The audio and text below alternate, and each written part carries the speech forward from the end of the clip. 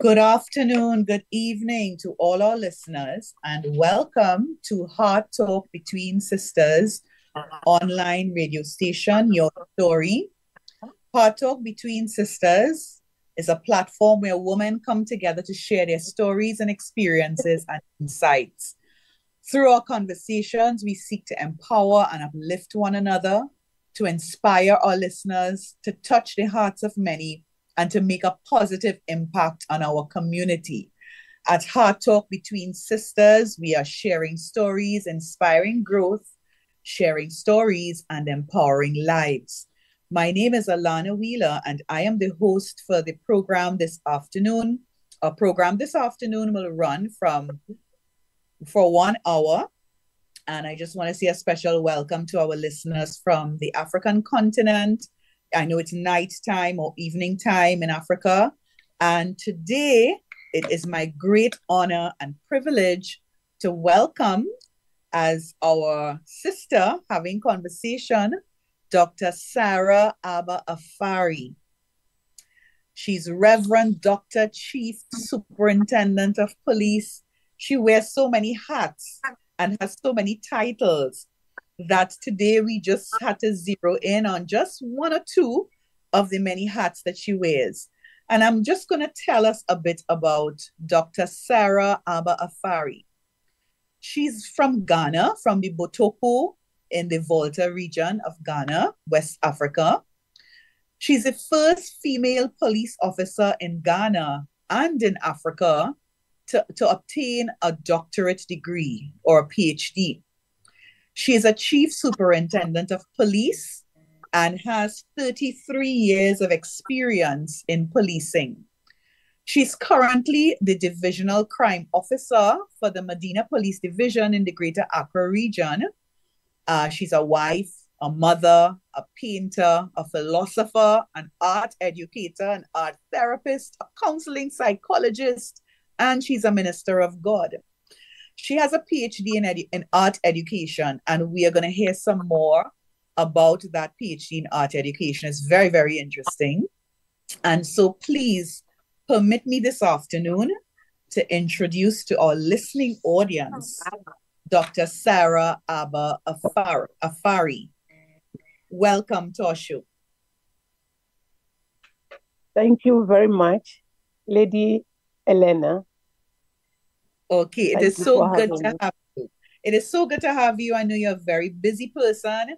And so we're just going to get down to the meat of everything. I know we do have some law enforcement officers who are listening in, male and female, from different continents and different parts of the world. And I'd just like to say a special welcome to our law enforcement officers who fight very hard to protect and to serve the citizens in their various countries. So, Dr. Afari, Chief Superintendent, I'll call you. Tell us more. Who is Sara Abba Afari? Let's put aside all the titles and all the accolades. Who is Sara Abba Afari?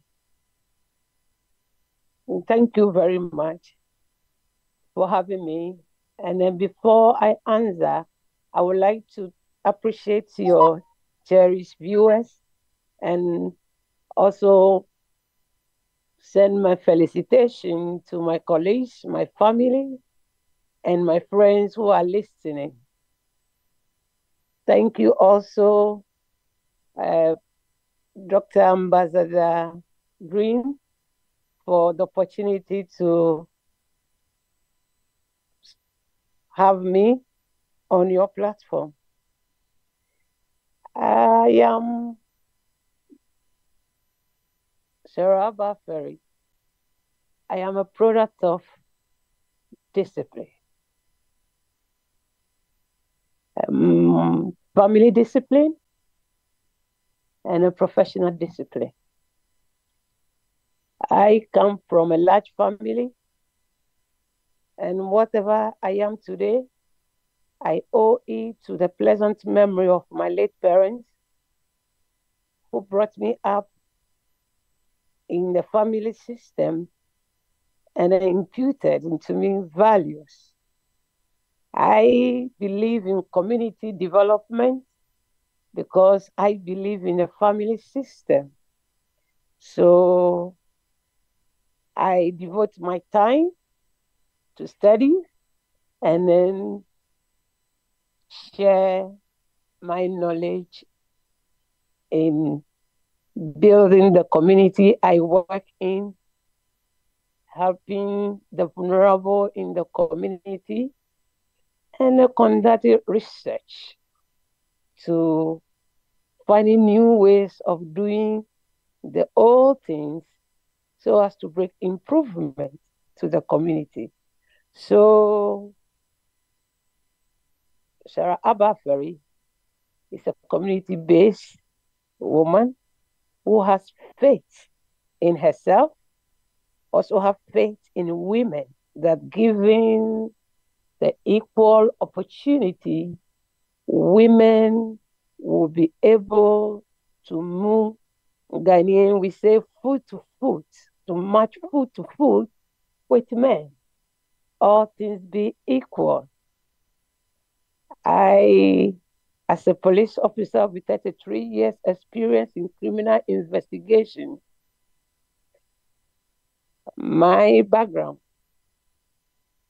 in all areas of my discipline, that is home discipline, professional discipline, academic discipline, has gone a long way to empower me to be able to solve problems.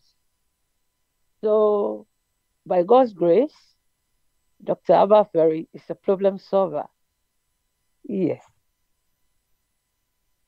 And as Okay, a philosopher, yes, thank you so much.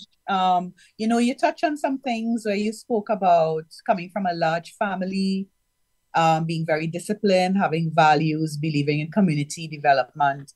And I'm really interested in that coming from a large family, because sometimes in so many of our communities, children who grow up in large families, sometimes you may have some that may fall off the radar, if you want to say, because there are so many children, so many mouths to feed, and it's a challenge for the parents to raise so many children and for so many siblings, really being able to see about them financially.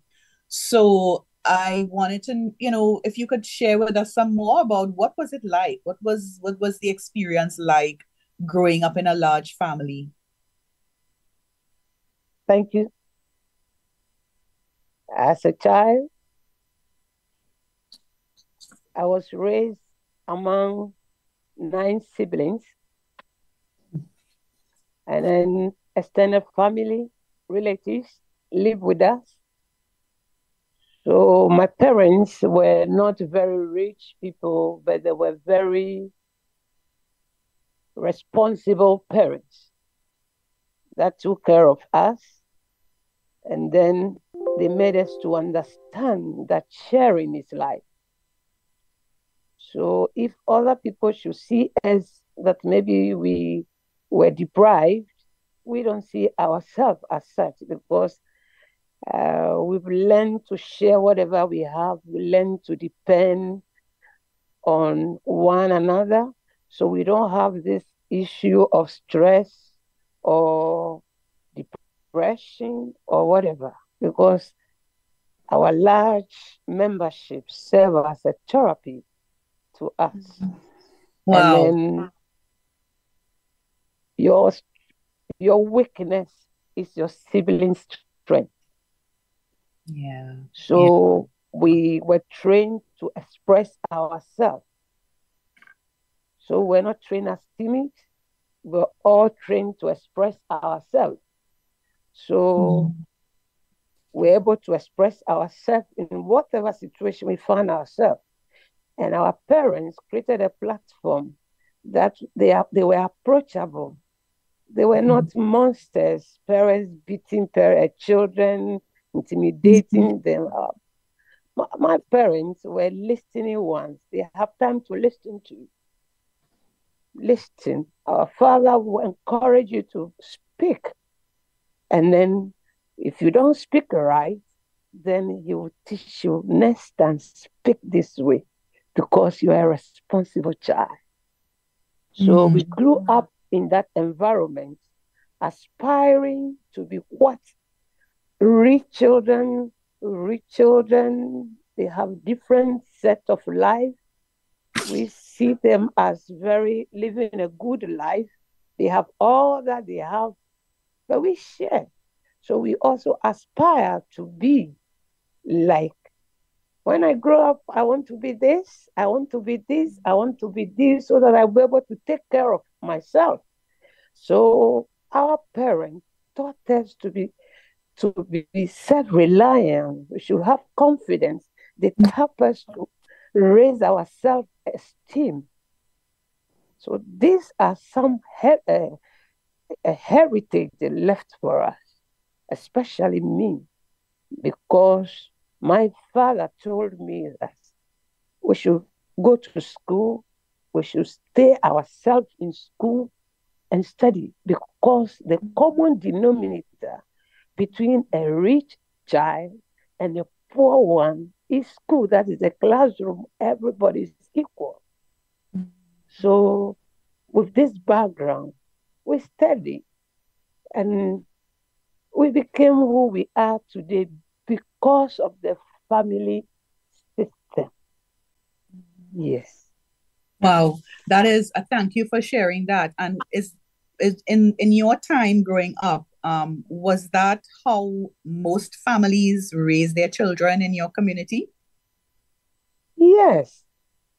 Okay, so that One, was the norm. yes. Okay. That's so good, and I think that is such a good example that many families can look at today and follow, you know. And you had both parents in your life, both father and mother were in your lives growing up. Yes. I All right. lived with my father, the late James Michael Kwame Afari, and my beloved mother, Akosia Osubudi Afari. We live in the same house with this large family. And one interesting part is that our large family plays with other children from large family. Mm-hmm. So there is bonding in the community. Yes. Yes. Community members, children saw themselves as siblings with Yes. different mothers. Yes. Yes. So So so now when you look back at that time and you look at now and families now in the community, do you see a difference in how children are raised now in your community?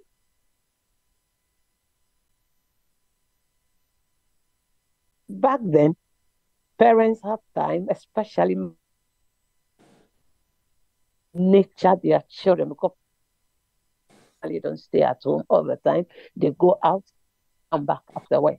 But mothers, our mother is always there to ensure that you do the right thing, to train you in Mhm. everything a woman should know. Yes. Yes, to cook, to clean, to to Yes. to be self-conscious. Yes.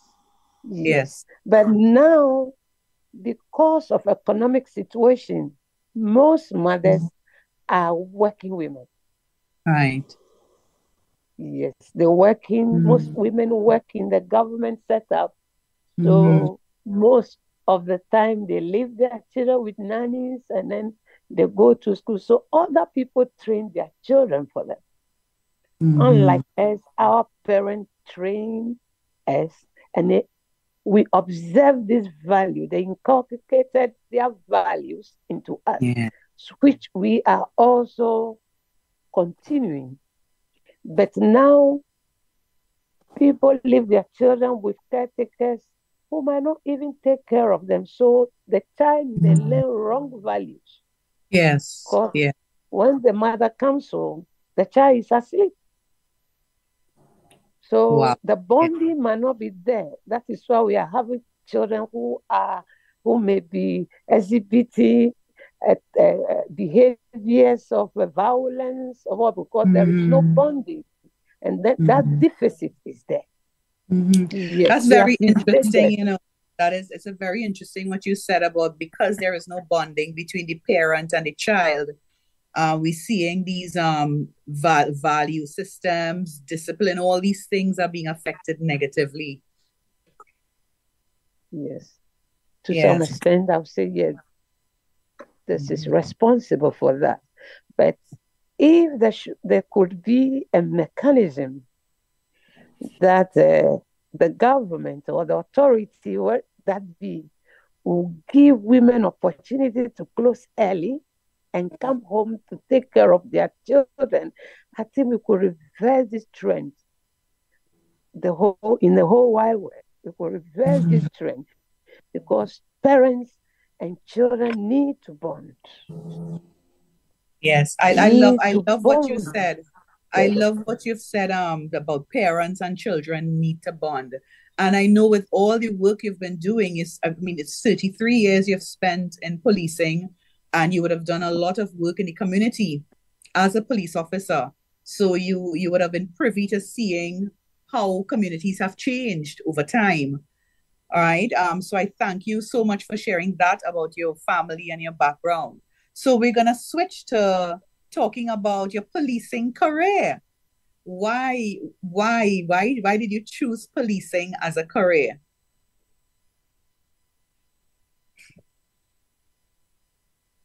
Hello, Alana. Yes, or let me repeat. I know the internet for our listeners, the internet is giving us a little bit of trouble. So I'm gonna repeat. Why did you choose to be a police officer as your career? Uh, Policing is a whole passion for me when I was a child. Our house then shared boundary with the police in Hohoe, in the Volta region.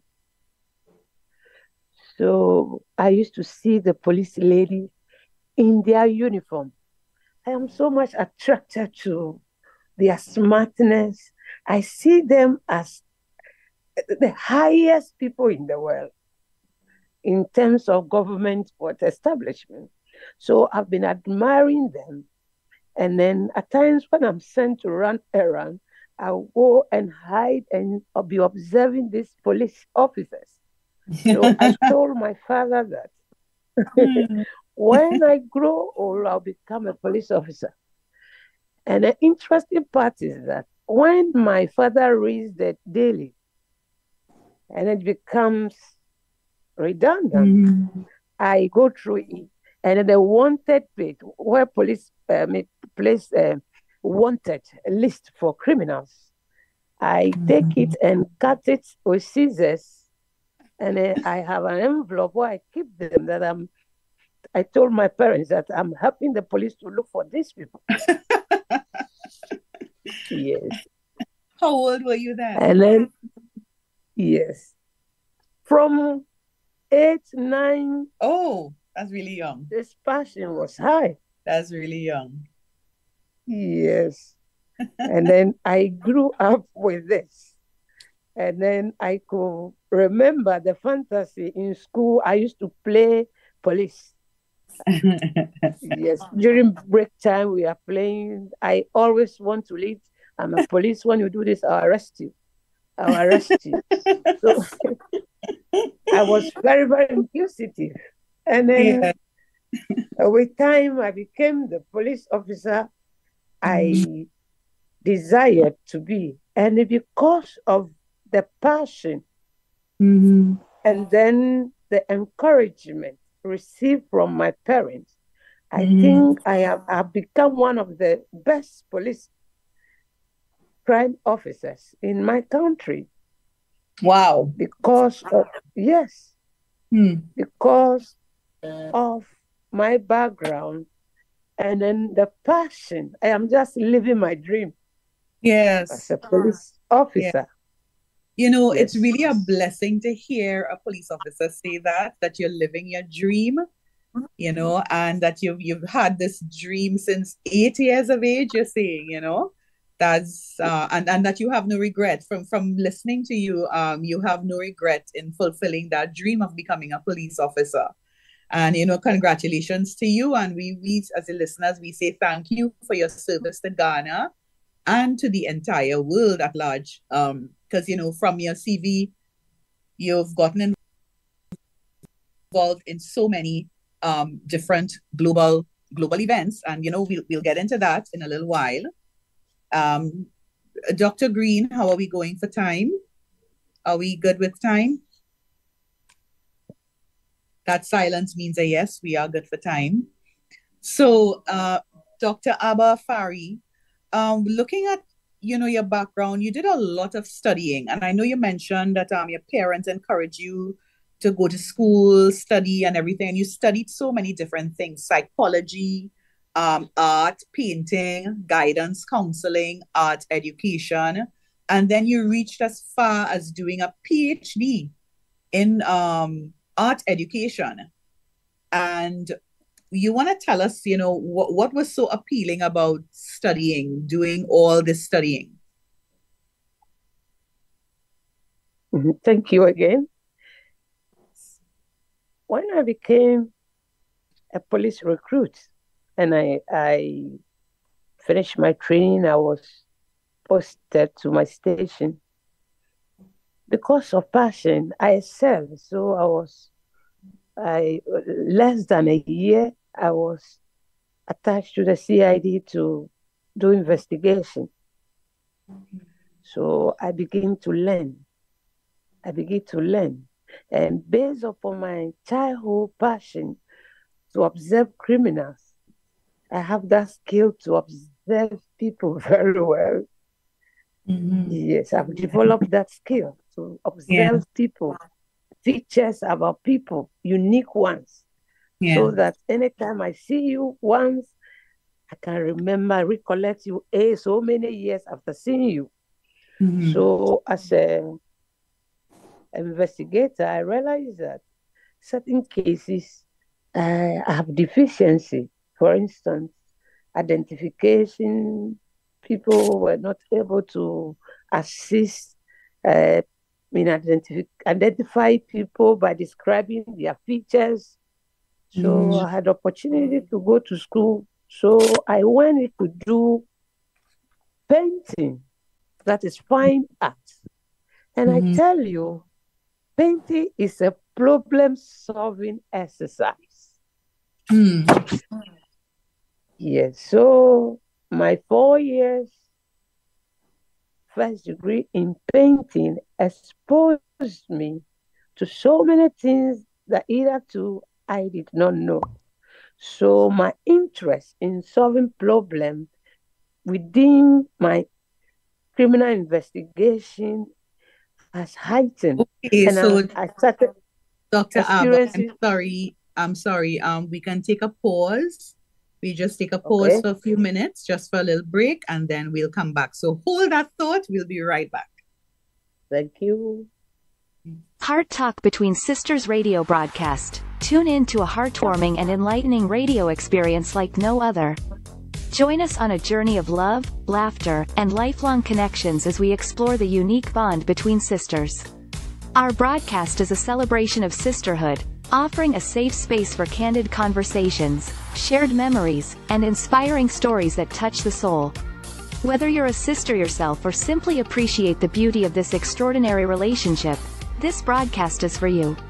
Discover the secrets of sisterly love, support, and understanding as we delve into personal experiences and heart-to-heart conversations that will make you smile, cry, and reflect. So, grab your favorite cup of tea, get cozy, and let our Heart Talk Between Sisters broadcast warm your heart and lift your spirits. Join us every week for an emotional journey filled with wisdom, connection, and the enduring power of sisterly bonds. Don't miss out on this extraordinary experience. To listen to our station WCAN Radio for this and other informative programs all day long, visit www.wcanradio.us. To be a special guest in any of our segments or to support us financially through sponsorship, call 1-868-397-5961 or 1-678-856-3709.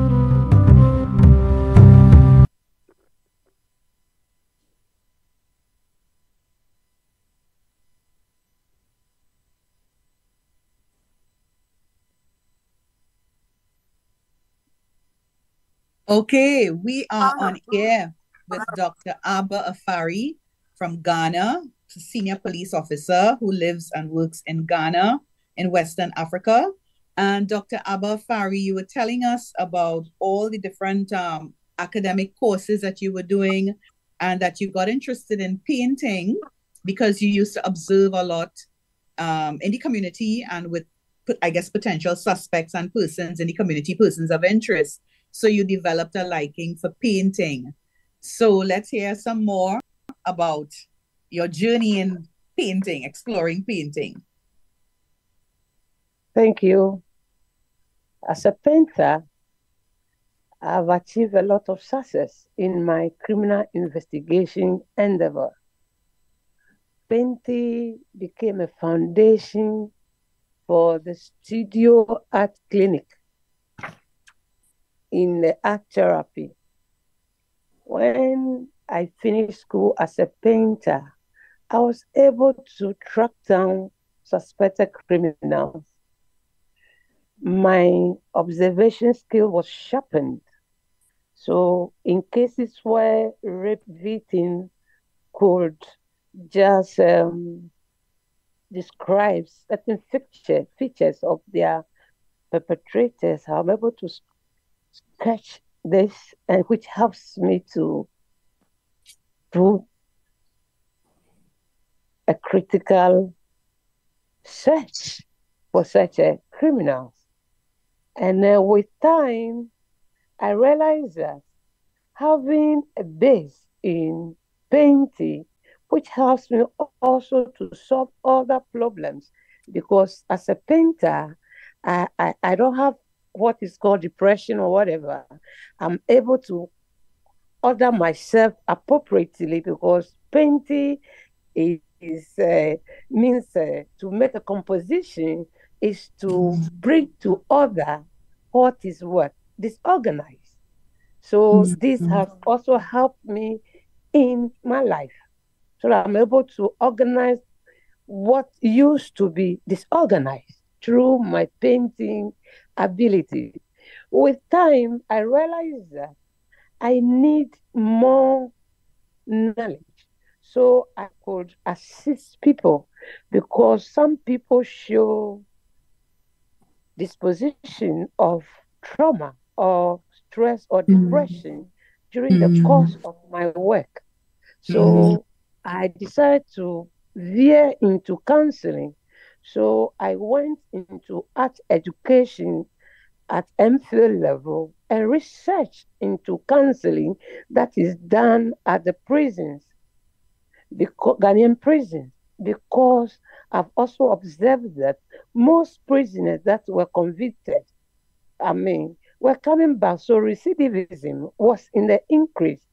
So that helped me to know the deficiency in the counseling services at the prisons, which I submitted my recommendation, which were worked on. And I'm so proud that I was part of that. Wow, well, your breadth of experience and even your research and your knowledge expanded way beyond that of policing and investigating, where you actually went into looking at what was happening with the prisoners. So you were really looking at how can we prevent the crime, prevent persons from committing crimes over and over and over again. So that's a very wide span of study and research that was covered throughout your life, throughout your 33 years. And I congratulate you and commend you for all of that, for taking that personal interest in your work and really expanding your knowledge and your thinking in the area. So tell us about how did you balance pursuing all these courses, a family life, and your police work? How were you able to balance all those things and balance your time?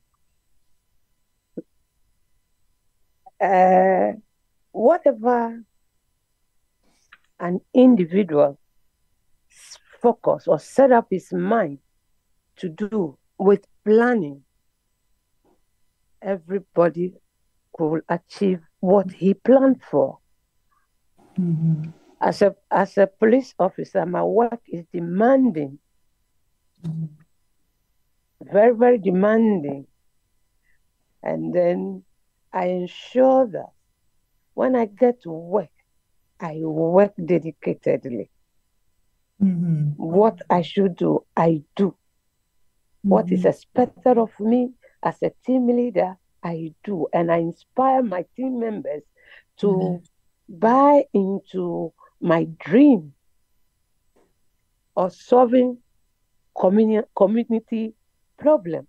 That is doing thorough investigation, no shoddy work, do thorough investigation. And as a Christian, most of my team members are also Christians. So I inspire them. The Bible says, whatever we lay our hands on to do, we should do it with all our heart and with all our mind. So with this motivation, my team is a good one.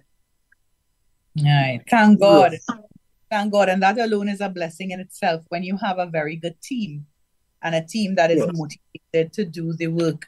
So you were able to do all these things because you had a good work team and you were able to inspire them, motivate them, and you basically just had to supervise, oversee the work that they were doing. And that's always a good thing. It's always a good thing when we could just give the instructions and we know that the instructions will be followed. And we just have to make sure, and check and everything. So again, I mean, that's such a great accomplishment. Lady Alana, I don't just give instruction. I lead. We do it together. Yes. So I build their capacity in doing it together with them. So those who get it also build the capacity of those who are weak. So I build, they build, and on we succeed. And I don't succeed. We all succeed. So I motivate them and assign roles to them. And when they do it right, I appreciate them. I congratulate them. I praise them. I even give gifts. Yes, so every member of my team is happy doing something. They are not doing it to please me, but they are doing it because it is right. Yes. Yes. So as a mother, when I leave work and I come home, I am a full mother. I cook, I clean, whatever a mother does, I do. I go to the grocery shop with my children, cook, clean, sweep, do whatever a mother does. I do. So when my children are asleep, when the house is down dead, we sleep, then I wake up to study.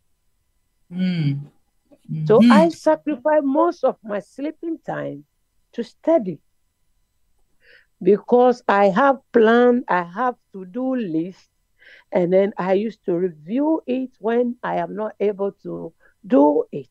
So I am always working according to my to-do list. What to do today? If I can't do it, then I have to review it. So as I study, maybe I cook at the same time. So that by the morning, I can serve breakfast before going to work and taking my children to school, driving them to school, and then off I go to work. So it's about planning. Dedication. It's not an easy thing. Sacrifice. My father used to say, what you can't complete, don't start it. So with this at the back of my mind, I need to do it because I've started it. Little by little, I will complete. So it is about planning. So there is no limitation for women.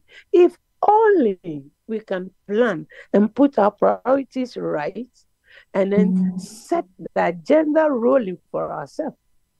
So that what we want to achieve, little by little by little, one day at a time, we'll be able to do it and be successful. And when we are successful, we become happy. That is it. Well, you are plenty woman, eh? Plenty woman. That's what I could say. I mean, I love what you said about sacrificing sleep. While your children are sleeping, you are up doing the studying and you're doing the cooking and you're already preparing for the next day. And also to emphasize, you were organized, you had a to-do list, you planned your time, and there was also a passion and an interest in what you were studying. So that made the difference because, sometimes we choose and we decide to go and do a course or do a degree, and it's something that we're really not interested in. It's like half-heartedly sort of thing. So we don't really put our best into it and put our best foot forward. And so, from what we're hearing, from what you're saying, is that you were interested in everything that you studied, the art therapy, counseling, psychology, all those things. You had a personal interest in it because of what you saw happening at work and on the job.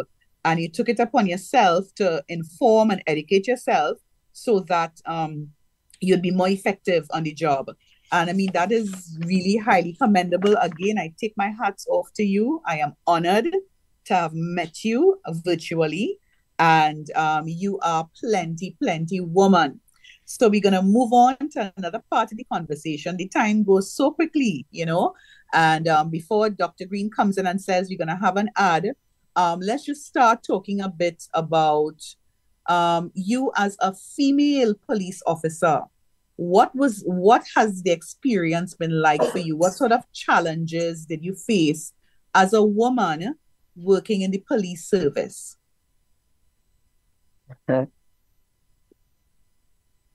It's not an easy thing to be a police lady. As a constable,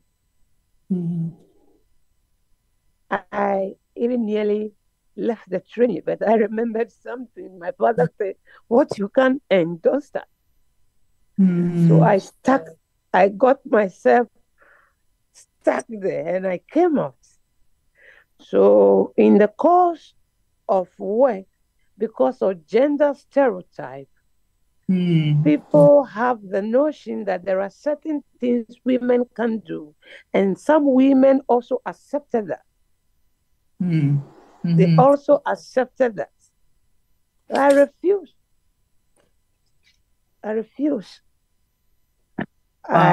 were some of those gender stereotypes? For instance, there are certain, when we were young, certain investigations, so this one men should do. Men should do this type of investigation. It's like a daring investigation, cases that need what? You need to take a lot of risk. And I said, no, I can also do it. Let me do it. If I make mistake, redirect me. Okay, a lot of rape? Is that like what, murders, homicides? Yes.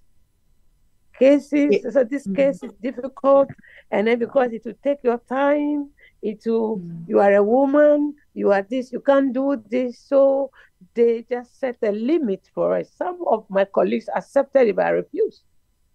So I started going to the main domain. The cases that they do, I also do. And then with time, I became better than them. Because do you know what I did in such cases? I built my capacity by taking those who have succeeded, those men who have succeeded in investigating such cases, and I studied it. I go to the archives, I take all dockets on such very challenging cases, and I studied it and applied it. And I applied the steps, the strategies used in investigating such cases. With time, I became an expert. For instance, a human trafficking case. Human trafficking case involved a lot of risk in the past. But I took it upon myself. I studied. I studied. What is human trafficking? Because people took it as it's just a normal, somebody staying with somebody's exploitation is just normal. It's a no. So I have to read the books concerning human trafficking. Well, and then I became very much conscious. I remember when I went to the UN mission in Sudan, it was terrifying. So all the positions, for instance, the CPC coordinator, men. So I told myself, Abba, target this position. So I started targeting it. And I started reading what the CPC commanders do, because they were all men, the record, all men. Where I worked, they were all men, the record, there were no women. So I studied. So when the vacancy came, I applied. And an interview, I had it. And then one interesting thing was that as a coordinator, I'm the team leader for the police session in that CPC. Our team members went to the field and then they had a mechanical fault, so they need support. And there are no roads because this is a rural area. So I mobilized our people, let's go. And then I check in as a driver. And then the three men sat in the car. They are Europeans. These Jordanians, they are very good at driving. Then I said, no, you can't drive. I said, why can't I drive? Why can't I drive? They said, no, you give us the key. And I said, no, my friend, sit down, let's go. I am equally qualified driver as you. Okay, so Chief Superintendent, we're going to stick a pin here and pause for some ads and a break, and we'll be right back in a few minutes. Thank you. Thank you. Introducing the official launch of Heart Talk Between Sisters radio station. Join us in celebrating the power and strength of women everywhere as we kick off our journey with the heartwarming conversations, empowering stories, and uplifting music on Heart Talk Between Sisters radio station. In honor of International Women's Day, from March 8th through March 12th, 2024, we invite you to tune in and be inspired by the voices of sisters around the globe. From heartfelt discussions to motivational tunes, we're here to amplify the voices of women, celebrate their achievements, and foster sisterhood like never before. Don't miss out on this exciting celebration of womanhood and sisterhood. Tune in to Heart Talk Between Sisters radio station and join the movement to uplift, empower, and inspire. Together, let's make a difference one conversation at a time. Happy International Women's Day, in conjunction with Heart Talk Between Sisters International Women's Day Anniversary 2024.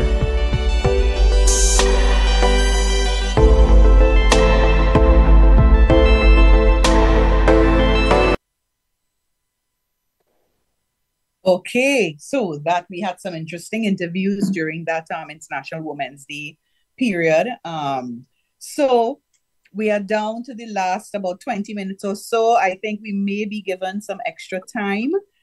So Chief Superintendent, you were talking to us about your mission, the United Nations mission to South Sudan. You became the coordinator for that mission, as I am assuming the first female, because it was mainly men who were coordinators. And you actually did receive several awards from the United Nations for some of these various missions. You went on mission to Darfur, to Bosnia, to South Sudan. The U.S. Embassy in Ghana also granted you an award. And yeah, you were in West Darfur and other parts of Darfur in Sudan. And I mean, those are really dangerous. As you said, high-risk areas. And you mentioned that the police men, did not want the women going into investigations or crime areas that were risky. They felt that those were not areas for women to get into, but you chose to break the glass. I mean, I wouldn't even say break the glass ceiling. You chose to literally shatter. You shattered the concrete ceiling, and you were able to go into territory and to terrain that was predominantly occupied by men. So let's hear some more about your experience in the United Nations missions. You mentioned about a driver from Jordan and stuff. Yeah. So I continue from where we left over. And then when they sat in the car, they were dead silent. So I asked that they should wear their seatbelt. And I started driving in a convoy. I was leading the convoy, and with the police section, I was leading the convoy, following a military convoy, a lead. So as I was driving and doing the right manipulation of the gears and the rest, and then driving professionally, after 30 minutes, I heard them conversing. They started talking to each other. They started chatting. I looked through the mirror and said, wow, they are comfortable that I can drive now. So we drove 3 hours to that destination. And then one of them said, coordinator, you are a good driver. And I said, yes, but you really want me to drive? From there, yes, the ladies the police ladies started driving because they could also drive. So as a police officer in the mission, I've inspired others to do exploits because they have the capacity to do so. Coming back to South Sudan, I was the team leader for gender and vulnerable people's team. And then I realized that our sensitization on gender violence was not getting through. So I decided to use my research background to conduct research. Why were we not getting? There's a camp of 40,000 people. Every day there was a domestic violence. So I researched, and then my finding was that when women give birth or are pregnant, their men don't have sex with them.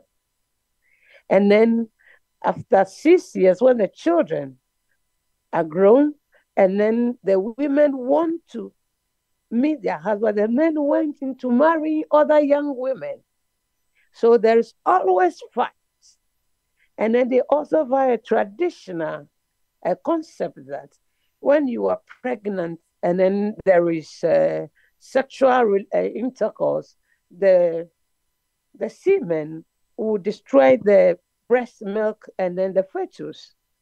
So with this as key, we organized a workshop on sex and invited the key leaders, traditional leaders. And after the workshop, some of the men came, we did not know this. As I will have gone for another wife. And then after the workshop, 3 months, no domestic violence. The camp was quiet. Wow. Very quiet. They were leading their normal lives. Yes. And with my art therapy background, those who have suicidal ideation because of the heart condition, I was able to perform art therapy on them. And then they were okay. They became normal and led normal life.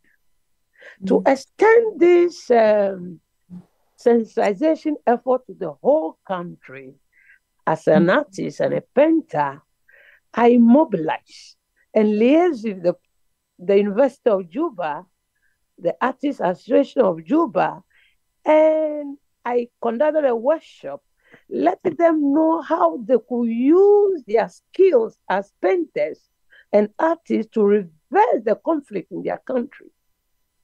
And after that, we painted. And then we mounted a 5 days paint exhibition, art exhibition on gender-based violence. And we have 4,000 plus audience. And in fact, the period of the exhibition, there was no conflict among the tribal communities. Everybody was just enjoying the exhibition. They were just flowing with that energy. And then I was so enthused because of my background as a painter, as I said previously, that painting is a problem-solving exercise. So my background in all aspects in my learning has affected my policing. So I police considering other issues that ordinary police will not. Because as a counseling psychologist, I know about behavior so that people who have disordered behavior, I'm able to assist them through art therapy or through counseling. But I prefer the art therapy because it is fast. It is so fast. Yes. Yes. So, Superintendent, I wanna us to get some more into the art therapy. Now, what we're hearing is how very proactive you've been as a police officer, and how assertive you've been as a female working in a male-dominated environment, and even in tasks, male-dominated tasks, you were able to assert yourself and show that you can do the same things that they are doing as men. So, with the art therapy, can you tell us some more about how does art therapy help to reduce gender-based violence and all the other things that you mentioned? Art therapy has its foundation in painting because we have different forms of art therapy. It can be music, but I'm interested in painting and drawing. So art therapy helps the victim to shred. You see, painting is a statement and art therapy is non-communicative therapy. So through topics, for instance, a traumatized victim who is not talking, and then giving pigments, that's a drawing pigment, colors, and then materials for that person to maybe just do a warm-up of doodling, and then through that expression, the person, the victim, the sufferer is able to express him or herself. And then by so doing, some victims even get released from just the warm-up session. Here, I give topics like, after the warm-up, will you please draw what makes you afraid? So it's just a statement. So as a composition, the sufferer or the client is going to express him or herself through drawing. It's not about aesthetics, but it's about a window of letting that client express his emotional or her emotional pains. So after the drawing, these drawings are very important to the client, and then the usage of color. So we ask, what does this mean to you? What is the meaning of this? And then they give meaning to it. Maybe it's my husband. This stick or wood represents my husband. So at times during the therapeutic process, some of the victims begin to scream, to make beautiful noises. Yes, which is a sign of healing. And then after that, they just sigh, a sign of relief, and maybe they'll just go to sleep on the desk. So art therapy is curative, and then it's medicine without actual medicine. Yes. Yeah. So then basically it is a form of the person releasing releasing the emotions that are locked up and buckled up inside. Yes. So Yeah. as an expert, I'm able to read the meaning so it gives me direction as to the next step to take. Maybe some victims after 3 or 5 sessions, they are okay, they are normal, they regain themselves. So I tell myself that art therapy is a powerful tool that helps ailing, painful victims to regain themselves through the power of art. So victims of gender abuse through art therapy are able to express themselves, and as they do, they shred the trauma like onion. You cut it, you still have it. And then little by little, they overcome because we take them through other techniques, through art therapy, like flooding and systematic sensitization, through art therapy for them to overcome their fears. What makes them afraid? They are able to touch it and then laugh. Yeah, that is the power of art. So through art therapy, I was able to even help police officers, my team members who got traumatized due to one or two reasons. I was able to help them. And even criminals who through investigation relapse. I was able to use art therapy to bring them back, give them first aid through art therapy to bring them back to the investigation table for us to have our success. And as a counseling psychologist, I'm also able to understand behavior, human behavior. So those people, even colleagues or criminals I handled who have disordered behavior or are showing disposition of, I was able to help them. But that's one, it's not very fast to me, like the art therapy. So I blend all this knowledge to assist people. So you see how powerful all this knowledge become as one tool. So that is why I say I am community-oriented police officer. Yes, Yes. yes, we do hear that in all that you're sharing. And I mean, I think it's just amazing what you're doing to really, I mean, to really help the police, to help the criminals, to help the victims, to help your team, and to help the community, as you rightfully said.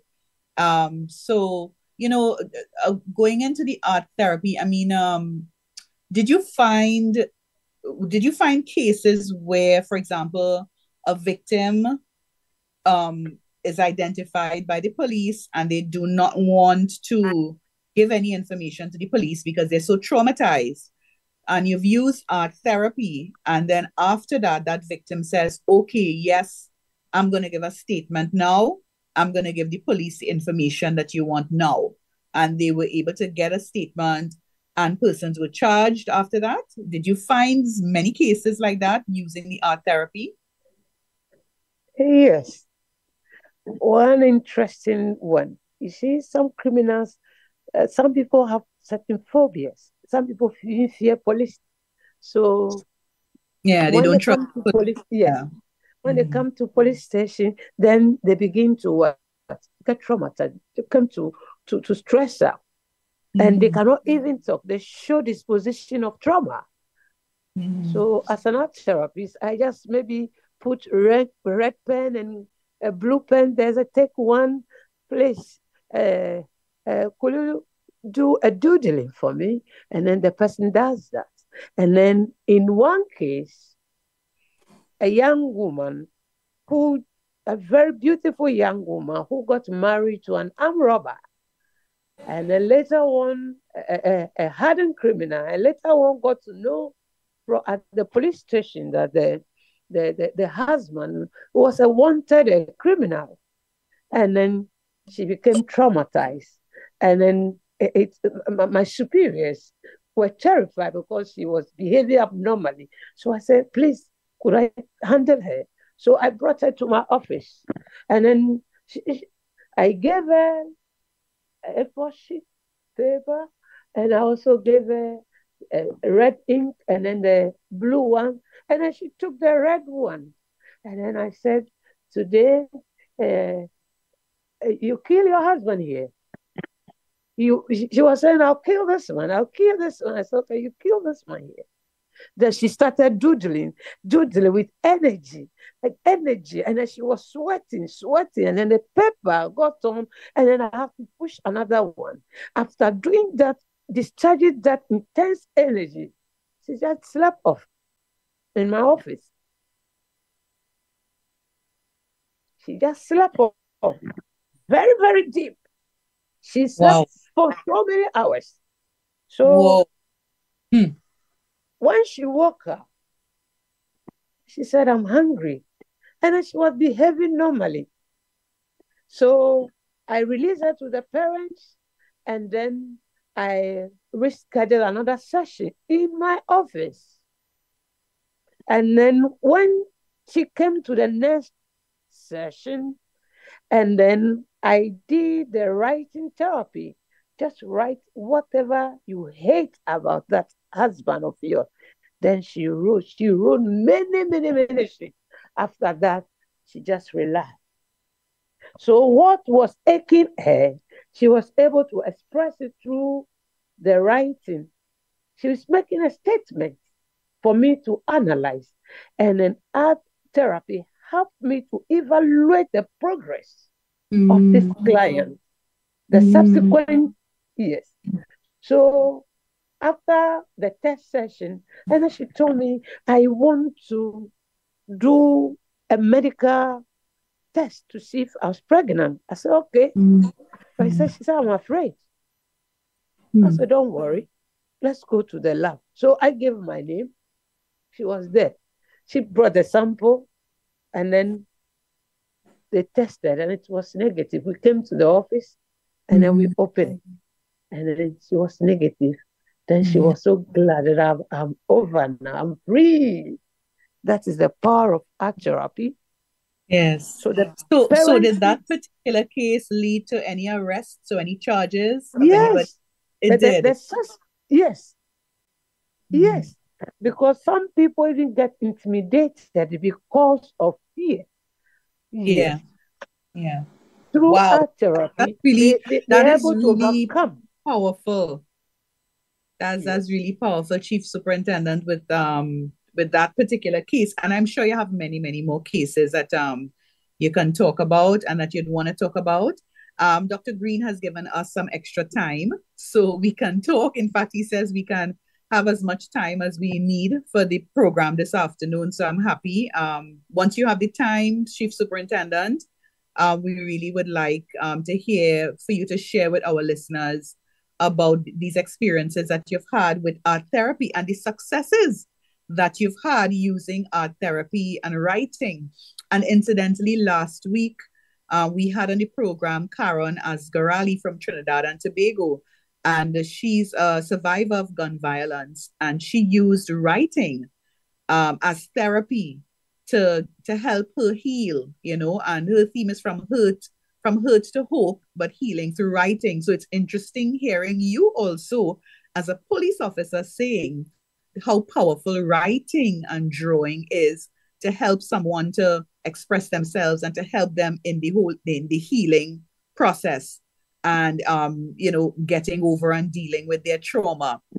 It's really interesting to hear that, and I'm so thankful that you shared all those things. So tell us some more. You mentioned earlier challenges as a female police officer with the men, with investigations, with driving. What were some of the other challenges you had as a female officer? Because, you've been promoted.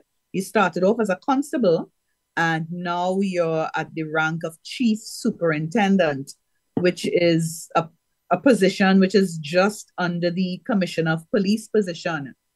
So as a female, how did you get from constable to chief superintendent as a female officer? Thank you. As I said earlier, discipline is everything. So, home discipline. If you don't have home discipline, it will be difficult for you to maintain yourself in your professional discipline. Because life is all about discipline. As a constable, I studied. As for me, I like reading. I used to read the newspapers. I used to read. So some of the men have been going to the university. I also went. But my going to the university was premised on a promise I made to my father, and I fulfilled it. And then I continued to study. And then I rubbed shoulders with the men, not to say to spy them. No, I respect their culture position. I respect their family position, but I ensure to just move with the trend. What they know, I also know, and I try to even know more. So if somebody knows something more than you and you begin to request for assistance from that person, that means you've accepted that person as having more knowledge than you. So little by little, I went to one station, there were men, and as the crime officer, those old hands in the station, they want to prove, they want to show me that they are men. I remind them. I just kept my cool and I was very nice to them. I talked to them, my subordinate, with respect. And then with time, I had meetings with them when they were not following. And I realized I have big job to do in this place. And as an educator, I begin to build the capacity of the junior ranks, the constable, the lance corporal, the corporals in the office. I begin to give time to building their capacity in cases with time they picked up. And you know what happened? They were able to teach the old ones, so this we don't do it like this. It's this way. Let's do it this way. Then all the office people begin to, those who were not accepting me earlier, they thought I would take draconian action. I don't take draconian action because I realize that I have a duty to build the capacity of the person who is even rejecting me. And they now came on board. So intermittently, we have meetings. This is what we should do. What do you think? We brainstorm. And then bit by bit, we collect all the suggestions. And then because it is participatory, everybody owns the agenda we intend to do. It's not like I impose it upon them. So it is for them. They brought it up. I just fine-tuned it. And then we did it.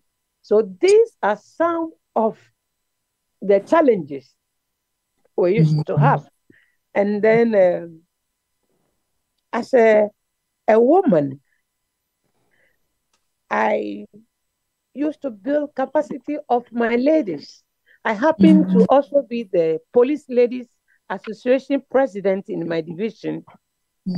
Build their capacity that whatever men can do, you can equally do, if only you give yourself time to study.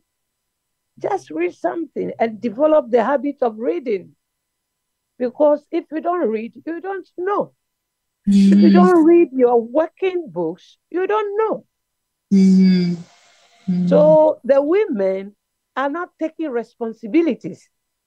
And they are doing it with passion. So it is sinking, it is spreading. So my community is gaining a lot of what? Stability, because the police ladies are also able to go to the community and sensitize school children, sensitize the people in church, faith-based organizations, sensitize them. So we are working, though it is challenging. Initially, some of the even superior men, because you are a woman, But with time, I've gained my respect from all of them. I've gained my respect from all of them because when it is time to work, let's work. Let's work. When it is lunchtime, let's play. Let's laugh. Let's discuss whatever we need to discuss among us. But when it is working time, let's stop these things and then work professionally because we have audience, that is our clients, the complainant and the suspect. Yes, it's been challenging.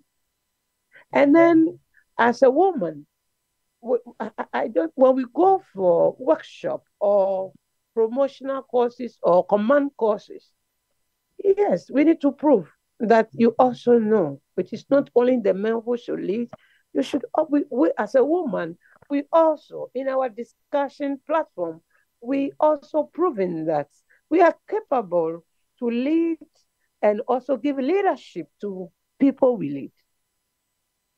Yeah. And it is working.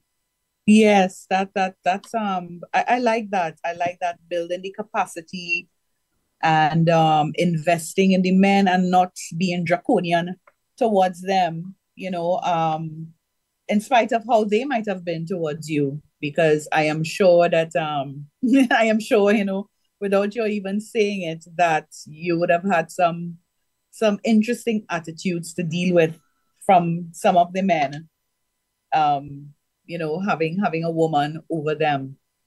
What would you say to female police officers? We have officers listening from other parts of the world, not just in Ghana, but other countries and outside of Africa. What would you say to young police officers or police officers who are constables at junior ranks and they want to get promoted, they want to reach in higher ranks? What would you say to them that they should do? And what would you say to them that they should not do? Thank you again. Policing is evolving. And before then, I want to salute the Police Commissioner of Trinidad, Commissioner Ella Herwood Christopher. I salute you and I appreciate all your achievements and all the good things you are doing. I respect your leadership and I'm so proud of you. Okay, well, thank you. I don't know if she's listening or if anyone from the Trinidad and Tobago Police Service is listening, but I hope they will take that message back to Commissioner Ella Christopher from you. Yes, my advice to police officers, especially I'll start with the police ladies. We are women in a men-dominated profession. We shouldn't accept any limitation placed upon us, any stereotype placed upon us by tradition of the policing culture or by our own culture and tradition. We need to know what is expected of us to do. We need to be disciplined because the constable today will become the commissioner tomorrow. So as a constable, you need to learn what a constable should do. You need to learn the responsibility and duties of a constable. So it moves through the rank so that when you get to a higher position, you know all these things. So in supervising, you'll be able to supervise effectively and also build capacity of those who you lead. But if you fail to learn what you are supposed to learn as a constable or as a corporal, as a sergeant, or as an inspector, and when you become an inspector, you become deficient and you will not enjoy your work. I want you to enjoy your work the way I'm enjoying mine so that you learn. Give time to yourself to learn. Policy is evolving. We need new knowledge every time to perform our duties effectively. And we also learn to be very friendly. We should be user-friendly police officer, so that the public will have confidence to interact with us. Public, any member of the public will call, how are you? I miss you. How's your work? Yes, that means you are penetrating your community. And if the opportunity be for you to go to school, sacrifice, go to school. Go to school to improve upon your knowledge so that you can also be promoted or whatever, you build your capacity, whatever promotional exam. Stay yourself to study, to take opportunity when it comes. Don't let it go. And I also want to tell the men that women police are equally capable if you give them the opportunity. If you assign them the same role and build their capacity and retool them to be able to work effectively, because women have innate ability to do more than the men, because we work with that innate ability to solve problems, because women are problem solvers. So if the men do not create platform for women to be retrained, train and retrain, that their capacity being built, they might not be able to take up responsibility. And this will be demotivation to the younger ones, because students are also, watching police women and men and maybe inspired to become like them. Yes, let's work hard and let's know that we're working for God and country. We should work and take passion and enjoy what we do. And as Christians or whatever faith you have, there is reward for good work. Thank you very much. My goodness. Well, Chief Superintendent, you've given us a 10-course meal, I would say, and a 5-star hotel. There's so much, and I have just been busy writing everything you've been saying as much as I could, because this is also a learning for me as a woman, a female professional. I'm not a police officer, but I work in the field of national security. But I think it's applicable for a woman working in any field, particularly in fields that are male dominated. So I would just like to say thank you so very much for your time. I know you are a very, very busy person, as you said, but you've planned your time. And I know it's nighttime now in Ghana. It's about 7 or 8 p.m. in Ghana, I think, or 9. Is it 9 p.m. in Ghana? And it's a Friday, and we know that this is time for your family. And so from Trinidad and Tobago and from the Heart Talk Between Sisters, and Dr. Green, I would just like to say thank you very much.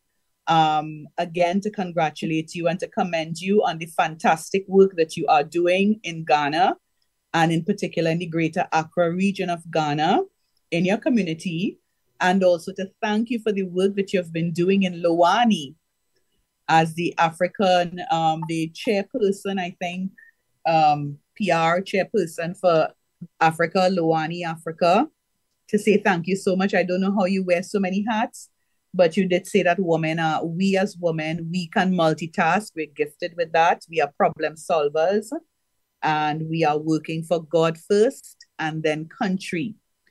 So on that note, is there any final word that you would like to say to our listeners before we close off? Thank you very much for this great platform. I want to say that I am the Africa Human Rights chairperson for Luani. Yes. I want to thank my lovely husband for his care,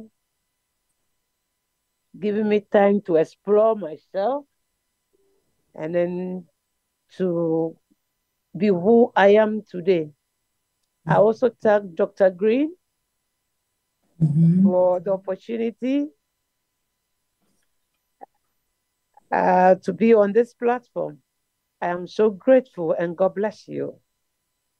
Thank you, and God bless you too. Behind every good woman is a strong man. So we thank you again. Thank you to our listeners, all the law enforcement officers out there. We are going to be posting this recording on YouTube so that you can listen in on it again. And I will ensure that our Commissioner of Police in Trinidad and Tobago gets your message and your thanks and your gratitude to her and your commendations to her. And Dr. Green, on this note, we say thank you and we say goodbye to all our listeners. Have a wonderful weekend.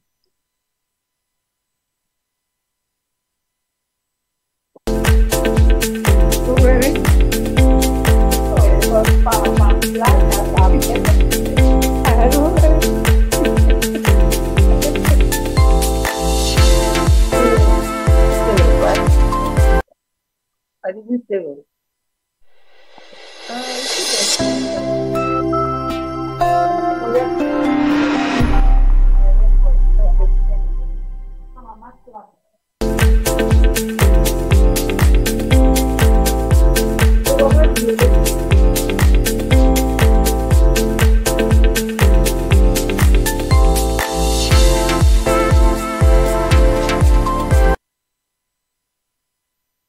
Heart Talk Between Sisters radio broadcast. Tune in to a heartwarming and enlightening radio experience like no other.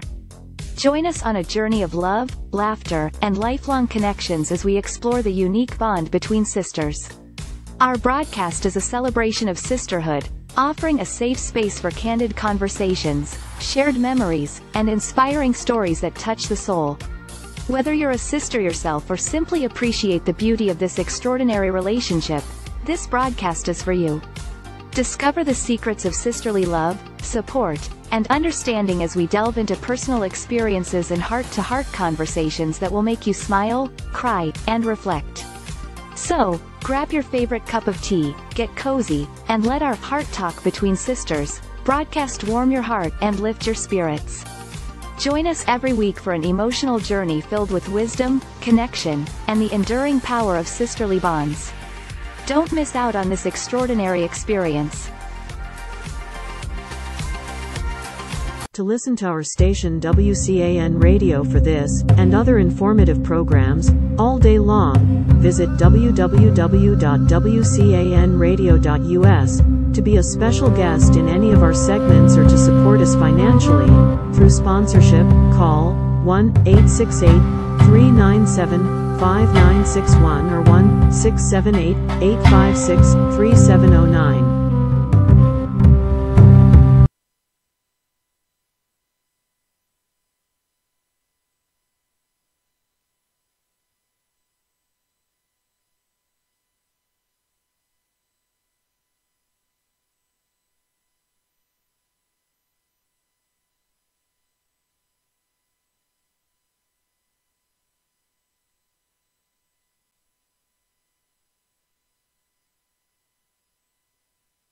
We certainly want to thank our host, Alana Wheeler, and our special guest, Chief Superintendent Sara Afari, for joining us here on this program. It was an amazing program. We also would like to thank our listeners listening all over the world, those in Ghana, the police officers who support Chief Superintendent and who's under her command. We want to appreciate you and thank you for listening in. And we want you to know that let us know what you think about the broadcast. Continue to share the link of Heart Talk Between Sisters. We are looking for sisters all over the world to interview. Doesn't have to be police officers, but people all over the world. And to bring to the forefront some of the challenges that women go through, the success and in the success in getting there, the challenges they face sometimes in a man's world as we experienced this morning, but with determination and God and faith and study and everything else, they rise to the top. And this is what Heart Talk Between Sisters is all about, the Your Story segment. You heard the professionalism comes out, and there's so many different levels within the conversation. You heard the struggle, you heard the determination, you heard her faith in God. And it just gives the opportunity for you who are listening out there as a woman, maybe even as a man, that whatever you set your mind out to do, you can accomplish it with God. It doesn't matter what the challenges are. And your story, as in this case with Chief Superintendent Sara Afari, her story has become our story. It's become your story because we personalize them, and they become your story because somewhere in your struggle, somewhere in the way your life has been going, you can find, comparisons, you can find compatibilities with her story. It may not be the exact same thing, whether it's in education or family life or studies or career. You can find similarities in the stories that will give you strength and courage to continue your journey. And this is what we're about. Thank you very much for joining us. The station is a 24-hour station, so we continue here in the studio, broadcasting. And after such a great thing, we will cool you down with some good, relaxing music.